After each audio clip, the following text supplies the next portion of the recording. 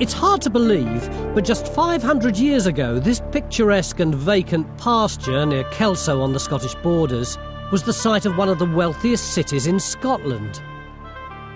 Founded by a king, a hub of international trade and holding a key strategic position, Roxburgh, along with Berwick, Stirling and Edinburgh, was one of the 4 great urban centres of medieval Scotland. But whereas the other 3 are still thriving towns, ancient Roxburgh simply vanished. All that's left of this once great borough are the few decaying remains of its castle. So where is it? And why isn't this field a buzzing metropolis like Edinburgh? The answer is, we simply don't know. There are no contemporary maps, documents are scarce, and amazingly, no archaeologists have been allowed to dig here until now. So, a whole city, virgin archaeology, 3 days. Can we do it? I hadn't a clue, but whatever happens, it's going to stretch us to the limit.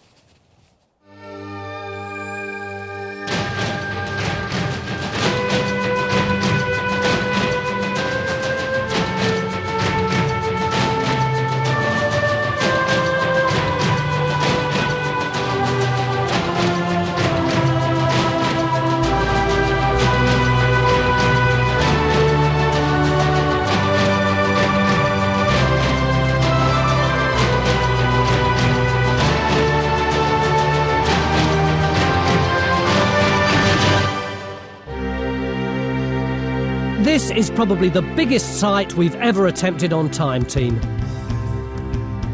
Nestling in the crook of land where the River Teviot joins the Tweed, it's a mile long and half a mile wide. Somewhere in here, we know, is a lattice of streets punctuated with civic buildings, churches, even a monastery. But where do we begin? And how on earth can we make sense of something as big as this in just 3 days? Mick, have we bitten off more than we can chew? No, I don't think so. I mean, whenever we come to a site, we have a series of choices about what we can do in the time available, and that's sort of governed by what we want to know about it, what the particular problems that we pose, and we could spend 30 years or more here. But actually, what we're interested in really is about the layout of this. Where are the streets? Where were the town defences? Where were the churches and buildings within it? And we can get a great deal of that without digging a lot of holes, actually, because we can do it from the other sources, the geophysics, looking at the early maps, and particularly this fantastic collection of air pictures Colin's got, which show all manner of features. Colin, there's an awful lot of activity around, isn't there? Well, there is. Fantastic. What are all these features? Well, here we've got a very obvious one, which is the ditch and bank feature, which we can see on the ground, and a section across that I think is going to tell us a great deal. What's all this stuff here? Well, all these little splodges appear to be occurring on church sites, and I'd suggested that they might actually be recumbent stone slabs giving parch marks, but Stuart suggests, more prosaically, that they may be molehills. Oh, Stuart, you've no romance in you. No. What's this here, Colin? This appears to be part of one of the street lines, and then the broad areas on either side of that would be where the house lines were. Yeah, so that has to be one of our main targets, isn't I think so. If we can actually see something of what the buildings were like with all the pottery and stuff that they're using and the dates of that. Yeah. In other words, the ordinary sort of people that were living here. Absolutely. Yes. Yeah. So we really need to geophys that area first, I think, John, to get a bit more detail before we start. That mark up there is that big ditch that runs up there. Stuart's already worked out roughly where the parch marks are on the ground, and soon we're on the trail of our first target, the remains of one of Roxburgh's main streets, which Emma appears to be trying to find with a couple of fluorescent light tubes. What does it do? This is a new dual gradiometer system. John, how come you've invested in this kind of stuff? Isn't the stuff that you used to use any good? Yes, it is. This is what you normally see us walking up and down the fields with. But what we've got here is a brand new instrument, and it does things twice as quickly. And it actually looks a bit deeper into the ground as well if we need to. Because it's got this extra length to it? That's right. An integral part of the system is on the back here, though. That's just a counterbalance. This isn't just a joke? No. The weight of the water actually balances it. And what does this machine actually do? It's a magnetometer. So what is it reading for us? We're looking at magnetics, and so that will pick up rubbish pits, ditches, and it will give us, hopefully, a street plan. Historians believe Roxburgh started as a small, unremarkable town in the late 11th century, but its fortunes were transformed when one of Scotland's greatest rulers took a special interest in it. David I, who became king in 1124, is credited with bringing stability to Scotland after decades of internal strife. He chose Roxburgh as his power base. He built a castle here and gave the town a royal charter.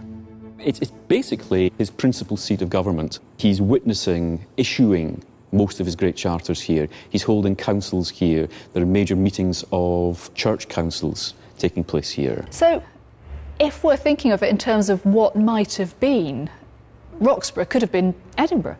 Yes, and there is nothing else quite like it in Scotland. The fact that we're sitting right on top of a medieval town is pretty romantic. Yeah. But there must have been hundreds of towns built in the medieval period. Yeah, I mean, you're absolutely right. The 12th and 13th centuries was the great time of town foundation, town development. And in fact, most of the places that people think of as small market towns that they might live in or go and shop in were founded at that time. But of course, that's the difference, that they're still there, we still use them. Whereas here you can get a snapshot of what life was like in the 14th century. It hasn't been mucked up by all the post-medieval, Tudor, Stuart, Victorian, all those buildings put on top. And we're really lucky to be able to delve into this apparently pristine site because the landowner, the Duke of Roxburgh, has refused all previous requests to dig here. It's a real coup. But it comes at a price. This is a scheduled ancient monument, and we're allowed to dig only 200 square metres of it, a tiny fraction of the overall area. So every trench must hit its target. And for that, we're relying on geophys to produce really crisp results. Why the long faces? Well, have a look at this, Tony. This is what John's just produced, and he's just describing it himself as trashed. And certainly it's not looking like the town plan that we were expecting to see, is it? Not at all. What I'm wondering is whether we've got ploughing. These sort of lines look like old plough lines. Right. We're expecting a street coming through at that sort of angle, and there's clearly nothing like that at the moment. So what do you reckon this grey thing is, John? Well, it could be the edge of the ploughing. It's just possible that is the edge of the archaeology. Is there a hint of something running across there like that? Yes. We really need to do more survey, Phil. You certainly need to come this way, don't you, if the street's down the middle. I thought when we got the first printout, we'd see the whole town laid out. Yeah. Didn't we all? Yeah. But, I mean, All in all, a pretty disappointing start, and Mick's given John an hour to come up with better results. But we don't need newfangled gadgetry to provide all our targets. Good old-fashioned eyesight was all Phil needed to spot the worked stone brought up by the roots of this tree. It's growing out of an enormous earthwork bank, which runs along one side of the site. He thinks it's the town's defensive ramparts. We've got the bank running across here. Now, somewhere in here there's probably going to be a wall. If you get a chance, have a look in the roots of that tree over there. There's about 3 or 4 courses of stone built into the root system. And then down here, the trench will come down into the bottom of the ditch. With a bit of luck, we'll get some waterlogged deposits. Right, so we're going to go down and stop in the middle of the ditch? That's right. So Trench 1 goes in here, and its contents will be crucial to our chances of reconstructing the layout of ancient Roxburgh. Because not only are the town defences a key feature in themselves, they also mark the limit of its extent.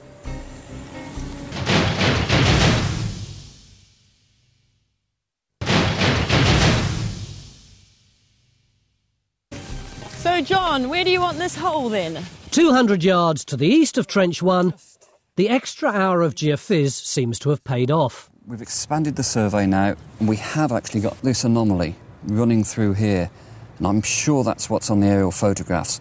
So whether that's the road coming through, we've got the ditch to the side.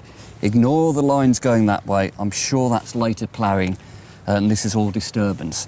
The road, if it is a road, should come through on this alignment. So I think just a small 5-metre trench at right angles across it. So Trench 2 goes in here, in a bid to locate a roadside ditch.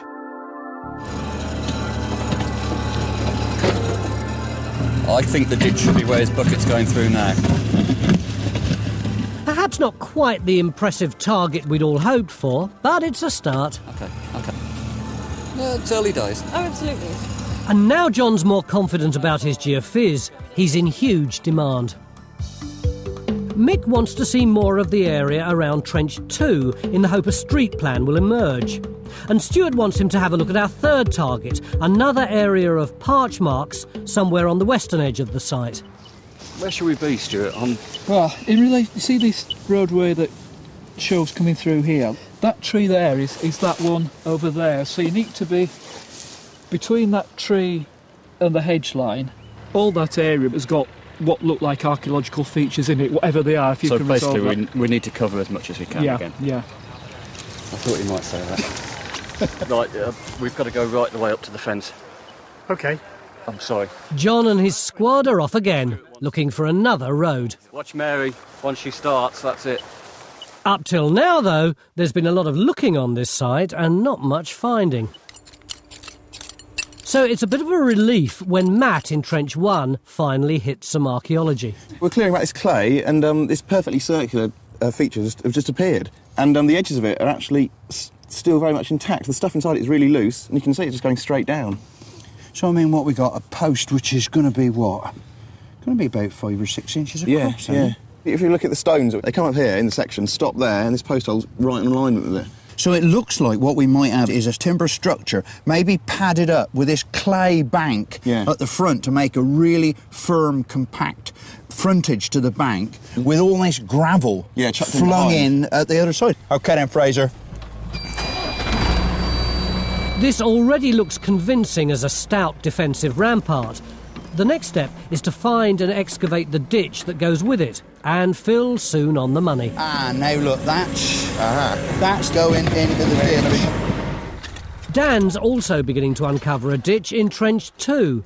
Though his is a more modest roadside ditch, he hopes it'll eventually lead us to a street with houses along it. Dan, is there anything at all? There is. We do indeed have a ditch, and I've got an edge coming in here, and Bridget's got the other edge over there. OK, you've got a ditch, but is it a ditch for a road? Well, John's pretty adamant that it will be. Unfortunately, we'll have to extend the trench a little bit further in that direction to be absolutely sure about that. Are these finds from this trench, Derek? They're from the ditch, Phil. Good collection of 12th, 13th century medieval pottery. 12th and 13th is what we're after, isn't it? What's this? That's from a straight-sided cooking pot. That's why it's smoke blackened on the outside. Probably stood about that high. So are all these pieces of pot domestic? Basically, yes. But not necessarily from here. They could have been thrown from elsewhere. Yeah, but they're not very worn. I mean, I don't think they've travelled very far. So that implies to me that they've come from a house nearby. I wouldn't normally get very excited about drab stuff like this, but right now, these cooking pots are just great. Evidence we're closing in on the street and the houses along it, which is just the boost we all needed. As the first day draws to a close, the team go into overdrive. In the trenches, the archaeologists are digging like men and women possessed. Stuart's tramping all over the countryside looking for more earthworks. And the geophysicists have got not one but 2 new sets of results.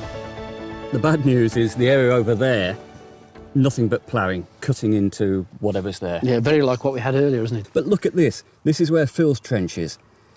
Here's the defences. Look at the regular pattern we're starting to get inside. I think this is really nice now. Yeah, that's much more like a town plan, isn't it? OK, if this really is good, what are we going to do with it tomorrow? Well, I think we should expand this trench, not only to get the rest of the road, but to go alongside the road and see if there's, the buildings that are producing this. And hopefully we'll get shed loads of this from the actual building alongside the road. Beginning of day 2 in our search for the ancient city of Roxburgh, somewhere underneath all this grass. And yesterday evening, John Gator said he'd got some good news and some bad news. The good news was that the geophys over there was looking really good. So we were going to extend the little trench that we'd got there into something really big. The bad news was that the geophys here was really indistinct. So 9 o'clock, and what's happened? We've got no work going on there at all, and we've got this really long 15-metre trench over here. Shouldn't this trench be way over there? No, this trench is exactly where it ought to be, Tony. Remember I showed you the photographs yesterday? You've got these clear marks that look like a roadway. Yeah, yeah. And there are also features coming off it which might be either back boundaries to properties or buildings. But, John, the geophys was really not good at all here, was it? Well, we've got lots of problems with the ploughing that I talked about, but it's really clear. Look, it stops on this line, basically between the tree and the gate over there. The ploughing comes up to there, but on this side, we're clear. And if I look at the geophysics now, I've got a bit more time, I can actually start to see the road features. So is it fair to say you've re-examined your evidence and found stuff you didn't find last night? Well, I suppose so. Matt, what have we got in the trench? Well, if we start at that end, you can see we've just clipped the edge of the road. That's where the compact gravel and sand is. Come in from there, this large dark area is where the ditch is, the roadside ditch. And then we're onto these stones here, these large flat stones, some kind of boundary to the road. And hopefully, as we go up here and clean up this end, we might find the buildings and stuff coming off the road. Any finds, Derek? More medieval pottery, Tony. First piece of imported pottery, that's from Yorkshire. That's Yorkshire ware from England. Interestingly enough, mostly this time from glazed jugs rather than cooking vessels. So what does that tell you? That suggests to me it's slightly later than the material we were looking at yesterday. Why are jugs later than plates? Because cooking vessels they start making them out of iron later on. So what's all this starting to tell us? We've got this roadway and we identify a roadway over there where Trench 2 is. We'll have some idea of the layout between them and what sort of units people might have been living in. Fantastic. But the big news of the morning, and I mean huge, is what Phil's discovered in Trench 1. Am I right in thinking you're stood in the bottom of a huge defensive ditch? You're absolutely right. This is one edge coming right up here, and then it runs down into the bottom and then climbs up to an enormous bank on that side. It is an awful lot deeper than the earthworks suggest. It must be, what, 10 feet at least? It's a very, very impressive ditch. If you're an attacker or anybody outside looking at somebody on the inside, they are very, very well defended. So do you know yet what's going on inside the ditch in terms of the defences? Let me come up and I'll show you that. Now, you see, the ditch is going to be rising up here, and then just beyond the edge of the ditch, which we think will be somewhere there, we've got this beautiful post hole in there. And funnily enough, we've got another one just back there. Now, this post here has actually been burnt. You can see the way the clay around it has been reddened by heat. Now, it's beginning to look as though we've actually got some sort of timber framing within the front of the bank. And that would perhaps explain why this one's burnt and that one isn't, because it would have been in the middle of the rampart. So we can now put the first landmark of medieval Roxburgh back on the map. These huge defences ran along the one edge of the town not naturally protected by water. If attackers managed to negotiate the deep and difficult ditch, they were then faced with a stout wall, built from clay, supported on a timber frame and clad in stone. It would have been an impressive barrier. And as the evidence of burning suggests, it was absolutely not just for show. In fact, the city was besieged on numerous occasions. The most traumatic period in her history was between 1296 and 1318, when she found herself caught up in Edward I's wars against the Scots. Attacked and occupied by each side in turn, her inhabitants faced almost daily threat of invasion. So someone in 1313, when the Scots deliberately attack during the feast day, so the English will be taken unawares, and they seem to have been quite right. What happens is Sir James Douglas dresses his men up in black cloaks and gets them to go on hands and knees. It's nightfall, and the sentries on the walls think that they're looking at cattle straying. They break in, overwhelm the few of the garrison that were still armed. A few escape into the Great Tower, but they don't have supplies, they don't have weapons, and they give up after 2 days. All this begs the question, why was Roxburgh so desirable? Of course, its strategic position in the borders is part of the answer, as is its political importance as a royal borough. But the real reason is money. It's in one of the most ideal locations for the production of two of the most desirable commodities of the Middle Ages, wool and cattle hides. Now, they're being produced in bulk in this area. You've got some of the biggest corporate producers of the Middle Ages, and they're being traded probably through the great fair of St James's that's held here end of July, beginning of August every year, where you have traders, merchants coming from all over Northern Europe, dealing in the wool, and then it is traded down from Roxburgh out through Berwick, and Roxburgh really gets rich on this. The sale of Scottish hides and wool to Flanders was in fact so lucrative that Roxburgh became one of the wealthiest cities in Scotland, on a par with Edinburgh. Mick's becoming increasingly confident that the layout of this medieval money-making machine is within our grasp.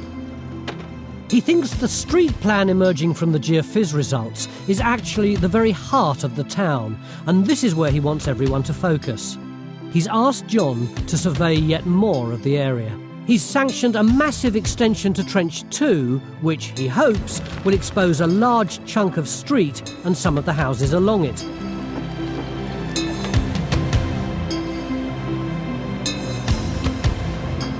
And he's dispatched Carenza to search the medieval documents for references to the people who lived there. But dark forces are at work in the shape of Stuart Ainsworth. Just keep going along this track for a while, then. Isn't this taking us away from everything? He appears to have kidnapped John and forced him to drive to the other end of the site about half a mile away to tempt him with a completely new target. You can see how it dips off here towards the fence, Yeah. and then beyond it's a patch of nettles. It's sort of all in this area here. Oh, not where all the nettles are. Indeed so. You're joking. And Stuart thinks they're covering something much more exciting than mere streets and houses. He thinks this isolated spot could be the site of St James's Church, one of the most important and substantial buildings in medieval Roxburgh. Its rough position is marked on 17th century maps, but its precise location has long been a mystery. I don't know whether it's those earthworks. It might be further around there, it might be further around there. We don't know specifically on those earthworks. You don't like those nettles, do you? No, it's just the fact we're just starting to get a good plan, we think, of the town. Yeah. And if we stop halfway through and come over here, I'd prefer to argue the case with Mick. I think if we go beyond the fence and kind of concentrate... In the end, Stuart reluctantly selects a small patch of the earthwork for John to geophys, and for the time being, everyone's happy again. Well, relatively.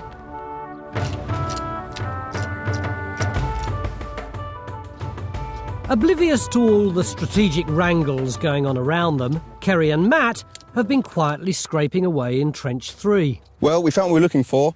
It looks like we've got a building at this end, so you would actually be standing inside the house. So, we've got the beginnings of the town, Beginnings of the town, yeah. How do you know this is a building and not just a load of old rubble? Well, the stones are fairly misshapen, but if you look down underneath your feet down here, you do actually have small pieces of mortar which would have bonded these stones together.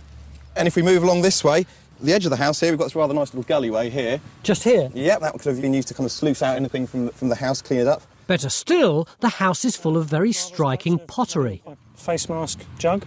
That's lovely, isn't it? What would it have looked like? I think probably more than one face mask, maybe 2 or 3. Handle, spout on one side. Our first real evidence of international trade is this pottery, which is French. That's again from very high quality glazed water or wine jugs. These pots would have been expensive. And as Matt digs down, the size and construction of the building confirm it was once home to some of Roxburgh's wealthier citizens. Along this side here, we have this wall, possibly an internal wall, and you can see it's these stones bonded with this lovely yellow mortar there. Oh, right, yes. And this is clearly the wall that we picked up in the air photograph. Yeah. Would that be the other side of it there, then? Well, I think it could well be, and perhaps we've got a row of them. Yeah, so that'd make this house about, 20 feet wide?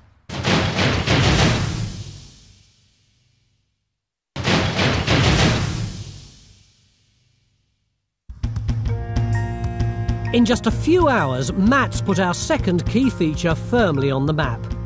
A road that no one ever knew existed, which was lined with large, high-status, stone-built houses. It's like a posh suburb, inhabited perhaps by people who'd made good in the wool trade. Phil, though, is after more ordinary folk. And in a now massively extended Trench 2, he thinks he's getting very close to them. Phil? Hello? How are you getting on here? Oh, pretty well. Do you want to come and have a look?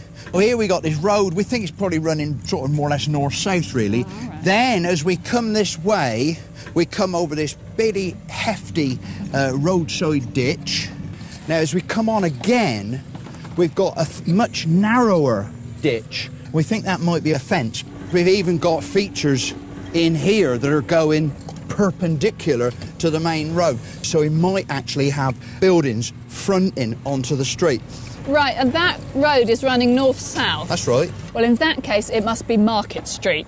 How do you know that? Well, we know there are two main streets in Roxburgh. One of them runs east-west, that's King Street, and the other one runs north-south, and that's Market Street. And I suppose you're now going to tell me you know exactly who lived here and what their addresses were. Well, actually, I can give you some of those. I was only joking. No, seriously, I mean, possibly with a bit more research, we could try and work out whose tenement this is. Well then, we are beginning to get the archaeology associated with these people because, look at this one. I mean, we've got a big stone there. And another one there. We reckon this might be a well or something. A well? Now then, if we can get some finds out of that, we can perhaps tell you what sort of lifestyle your inhabitants were living. You do your job and I'll do mine, all right? Right, brilliant.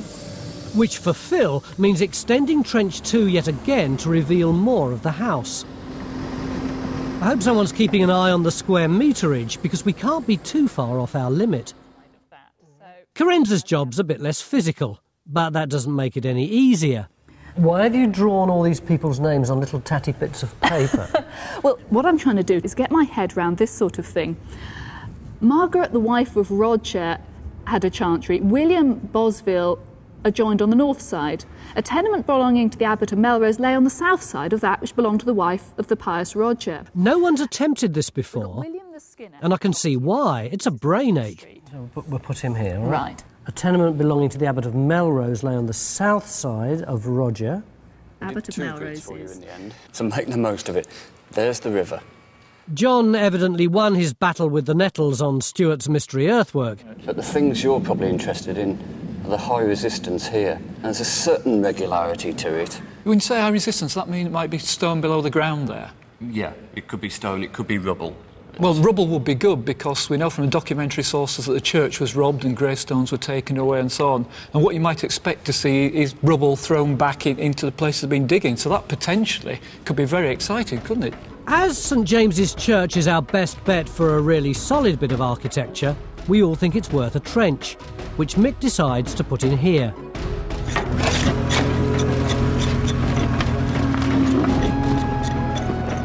And bingo, just inches under the surface is a mass of stonework. Another big dressed block turning up there. This is great, isn't it? Which Bridget appears to be excavating single-handed. This is what I love about male archaeologists. What? They come into the trench to help and then they just stand there with a shovel and just watch the machine. Eventually, the blokes get the point, and everyone's soon scraping at the stonework. Yeah, sort of architectural stone you might expect from a church, isn't it? It's everywhere. The individual pieces are huge and look as if they're either floor slabs or gravestones. And amidst these megaliths, Kerry's uncovered the find of the day. It looks as though it just dropped out of the sky and landed there. Oh, that's fantastic. Can we come in? Yeah, come on in. What do you think it is? Well, the shape of it, it's wedge-shaped. It could be a voussoir from an archway or something of that kind. Remind me what a voussoir is? It's one of these segmental blocks that fits into an arch. Looking at it, though, you've got this stepped base. It could be the base of the cross. What, here? Here, yeah.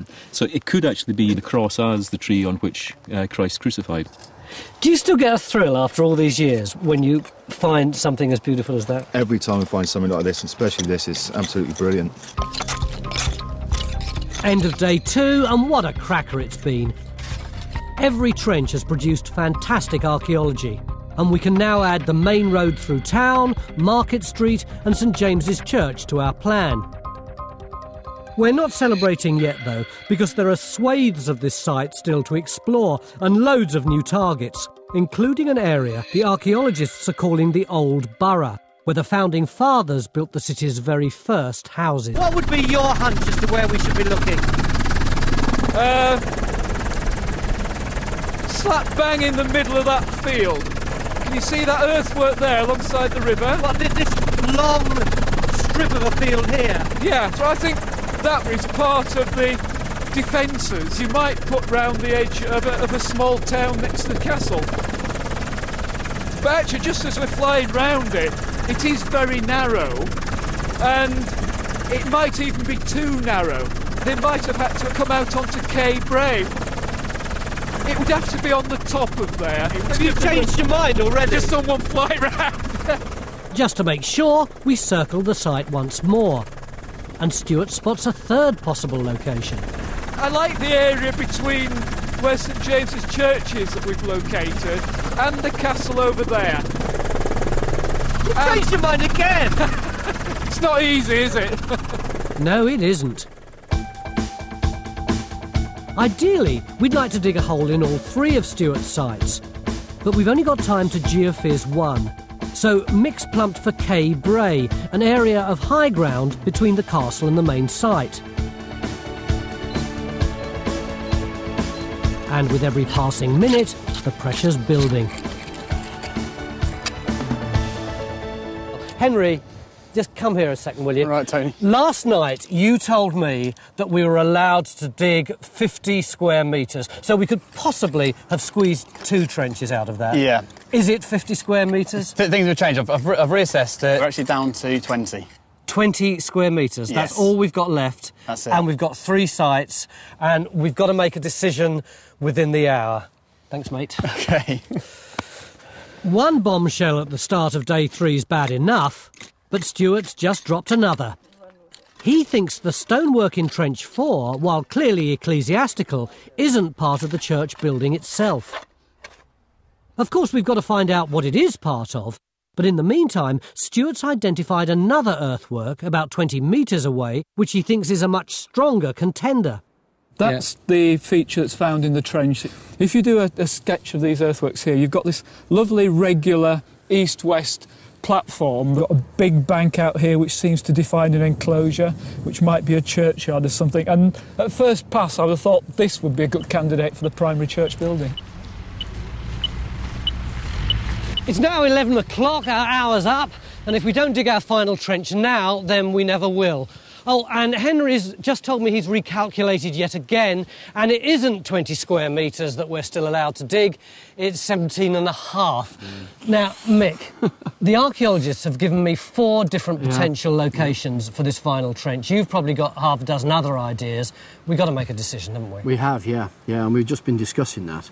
And I think we're duty-bound to put one in up on Cay Bray up here. Why do you say duty-bound? Well, because it was in the research design to see whether there was the early borough was up here. But you don't even think that the old borough's up here, do you? I From think the sky, you said it was somewhere else. I think there's one of 3 possibilities. There's Cay Bray, there's the area between the church and the castle, and there's the area immediately below the castle. So I don't think, you know, that we know where to put this trench, quite frankly. But, I mean, we've got some of our best results from up here. I mean, look at this. This is the magnetics, and it looks as though we've got buildings, and for buildings to show in magnetics is rare. I mean, it could be that they're burned down. Oh, they're burned, oh, right. Could be. And I'd like to put a trench in just on there. Well, I think test. we'd use some of our currency up to do that, certainly. Some of it, how much?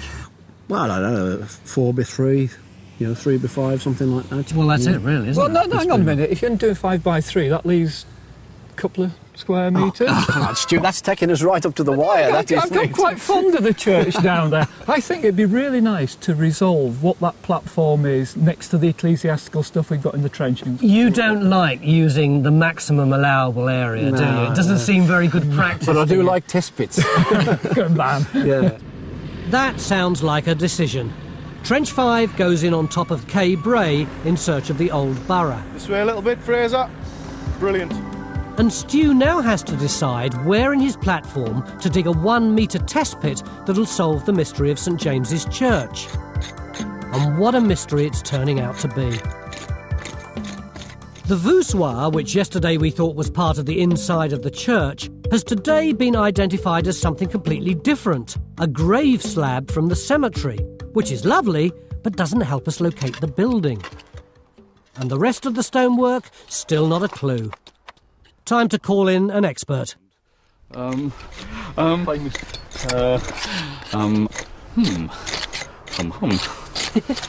It does seem very, very strange indeed, though. Well, at the moment, I would have thought you've got something extremely interesting, but extraordinarily puzzling. Thank you. That's exactly what we thought. That's my special opinion. Yeah. Right up to the peg, eh? Amid the hurly-burly, there's one oasis of quiet. To get everyone in the right frame of mind, we've organised a medieval market of our own. It's going to open for business at the end of the day, and these good traders are busy preparing to part the archaeologists from their hard-earned cash. They'll be selling everyday medieval essentials, food, leather goods like shoes and pouches, wooden artefacts, wool and clothing, and arrows.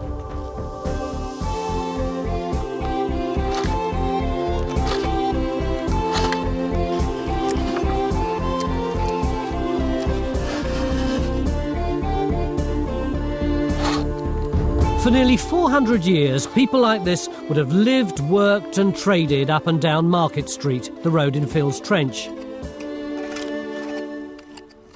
He's hunting for the remains of their houses and workshops, and he's doing very well. If you remember here, we had this linear arrangement running perpendicular to our front trench, which we thought actually might be a property boundary. Well, now you see here, you see where the photographic stick is? Yes, yeah. We've now got this, what we think is the back of a building, running parallel to the ditch and to that tenement building. So this is one big building, as it were, going like that, That's backlight right. and across like that. Starting from over here, probably coming round along here, and then returning back along here. Phil's tenement would have looked like this. A fairly basic structure made mainly out of wood. It was a bit like a modern terrace divided into several properties. Similar tenements would have stretched out along both sides of the road. So one of you got to beat that? Well, I don't know if I've got anything to beat it, but the document we have here records 3 properties which have been... In fact, Carenza's played a blinder. Drawing on the geophys results, she's worked out that Phil's Trench is right next to the junction of Market Street and the main east-west road, King Street. And using information from the document, she's established the names of some of the people who might actually have lived in Phil's building. We're on the west side of Market Street, if that's north. So I suspect this building that you found is either William Boswell's building, William Skinner's, or the Abbot and Melrose's. Do we know whether any of them were craftsmen? Because within the finds of this stone line pit, we had a hint of some of the craftsmanship in this street. Derek looked at that earlier on, and he's pretty sure that is a piece of kiln furniture from a pottery kiln. Do you have any idea what date that might be? Well, it would have to be 13th or 14th century. Well, the document we have here is round about 1330. So perhaps that's the house, and perhaps this kiln was a little bit later than that, after the house had gone out of use. Either way, Phil and Carenza have managed to produce a snapshot of the heart of 14th century Roxburgh. This is how it might have looked on market day. A buzz of activity as William the Skinner, Hughtred the Baker and other residents of Market Street plied their trade. Perth still exists, Edinburgh still exists, Berwick still exists. Why, of all the great Scottish medieval towns, is this one the only one that's under the ground? Well, I think it had bad luck. I mean, it was in a very, very vulnerable area in the toings and froings between Scotland and England. Because it's so far south? Yes, and no one had really decided whether this was a bit of Scotland or whether this was a bit of England. Probably the decisive moment comes when Berwick falls into English hands again and remains in English hands. The king is not going to allow Scottish merchants to be trading through an English port. Because he won't get the tax Precisely, from it. the revenue goes to the English port instead. And that happens when? That's 1482. With Berwick in English hands, Roxburgh had no gateway to the markets of Europe and no money coming in. The inhabitants gradually drifted away to other cities like Edinburgh and Perth in search of a living. And by the early 1600s, Roxburgh had ceased to exist.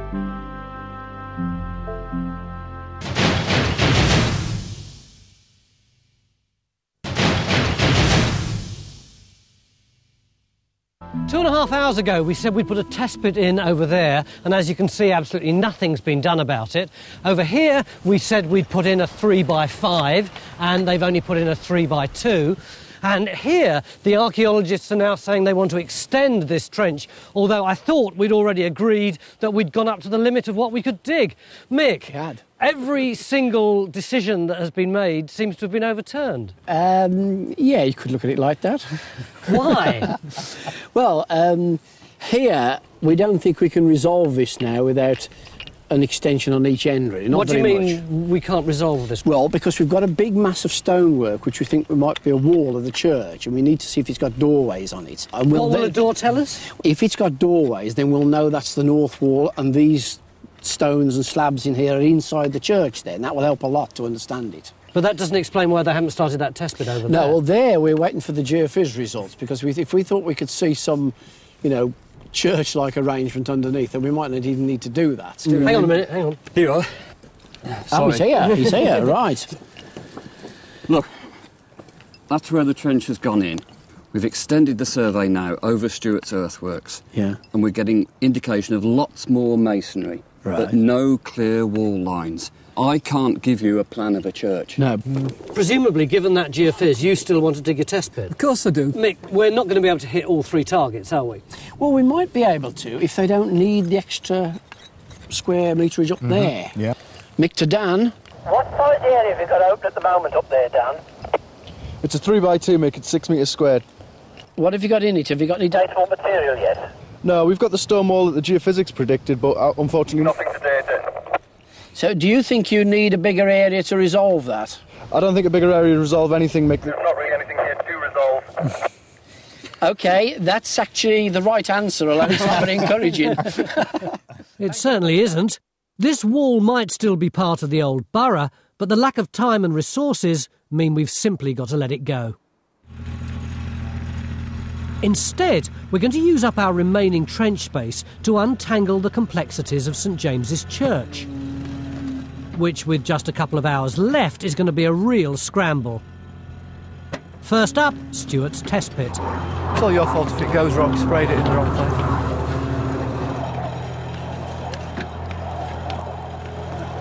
Yeah, we're hitting stonework. We'll get bridge trowel. Ian cleans it up a bit so John and Stuart can make an assessment. I think we've got another one of those things over there. What, grave slab? Yeah, you see the way it's bevelling? Is it part of the church? Is that on the same alignment? It's on the same alignment as that one over there. But the line of the no, wall. No, it's not. It's going that way. It's east-west, though. It's the same orientation as those. Oh, yes, but that's like that and that's like that.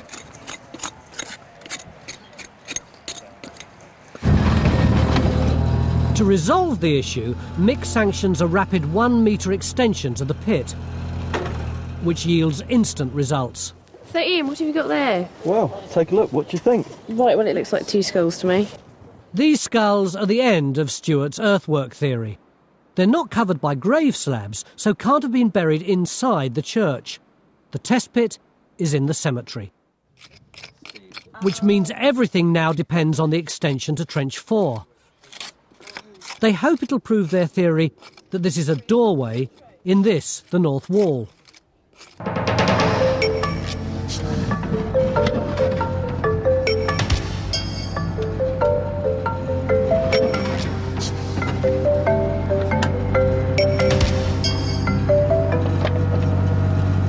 I'll have to do. But it's quickly apparent their theory's wrong. And it's exactly the same as the other end. It's not a door. And this is not a wall. It's actually part of a much larger detached platform. But all is by no means lost, because Richard now recognises it as something much more magnificent than a mere wall.